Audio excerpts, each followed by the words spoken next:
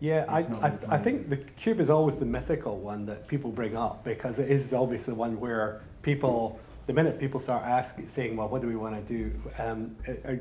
I spoke to one company in Switzerland the other day, and they said, we want to create a cube, so we're going to bring all the data back into one big cube. They said, and I said, well, why are you doing that? And they said, well, we don't know what questions the business might ask. And I thought, that's going to be a successful project for sure. The key is, if you think about, I think the model to think about is much more one, exactly like you navigate the web right now.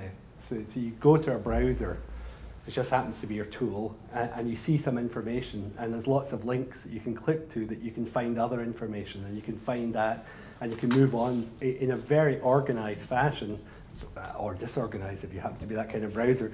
But in that sense, to me, that model, it always existed. People always want to try and bring the data back into one big database, but in general, you have the reservoir simulation tools, you've got the SAP, you've got the hydrocarbon accounting system. What we need to have is a way in which you can, for example, ask sensible questions like, where did this data come from? What's the source information? Let me look at that source information. Let me look at those results. Let me see what the resulting invoices were that went out in that.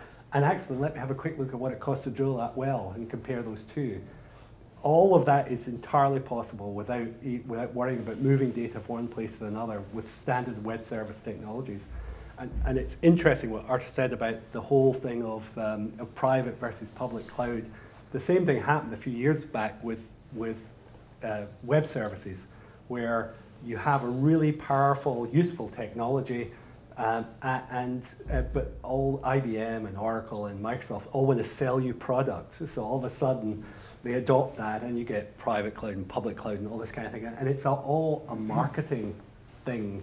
So web services, you know, and I don't bash Microsoft anymore because I hate to hit a guy when he's down. Yeah. But the web services debacle was largely their result. They created about 27 standards that nobody wanted, nobody implemented, and were largely there so you would buy the Oracle process integrator, whatever it is. The truth is, web services will deliver you exactly what you want, maybe 90% of it, maybe not 100%, but at a fraction of the cost of any data warehouse that I've ever seen.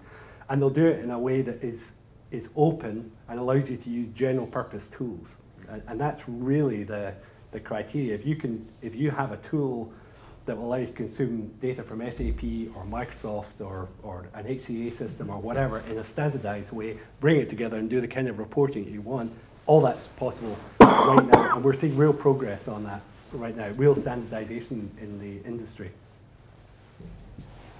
I mean, that very much goes back to one of the points we were talking about earlier, where the tool set is designed for business users. So you get a tool set which is not for technologists, that couples to the data that's stored somewhere safely and securely. And you know, I can't imagine what they're going to do, but they're going to do things that will work well for them. And I think that's increasing standardization is definitely going to drive it that way. And actually, in a way, I think that putting the data into the cloud probably liberates you more than putting it in your own infrastructure, because it gives you, you know, genuine controlled access from anywhere with anything. And I think that will really that's going to happen. I don't think that's something that the business will want to be without.